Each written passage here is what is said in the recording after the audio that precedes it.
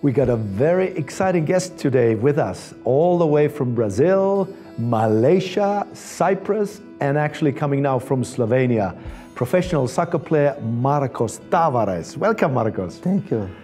Marcos, you are a professional soccer player, you're a pastor, you're an ICEJ representative in Slovenia.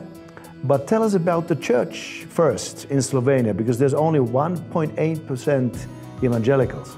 Yes, this is true. Our whole country is not so believer in Jesus, but God is changing.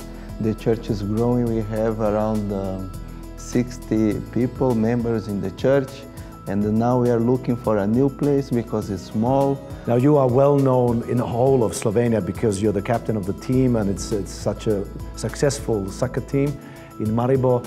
What do you do when you score? Because you're one of the best scorers ever, top scorers in the league. When I scored the goal, I realized everybody's looking at me, and then I wanted to show God's love for people. When I scored the goal, I have one T-shirt under the T-shirt from the team, and one sentence says, Jesus is the way, Jesus je pot.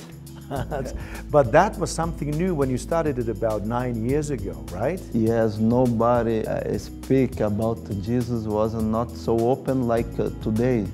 And also another churches, also Catholic churches in Slovenia was asking, what is this? The one guy from Brazil come and show to everyone Jesus is the way. But that's really impacting the whole nation now. And not only that, you are also working for the good of Israel. What's that?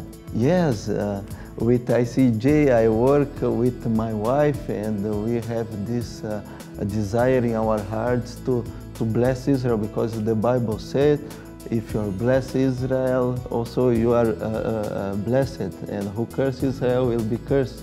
And we realized, we understood that, and we are with happiness. We are working for ICEJ, also in Slovenia, getting knowledge, and they understand better about church and Israel. Thanks so much, Marcos. God bless you. Thank you.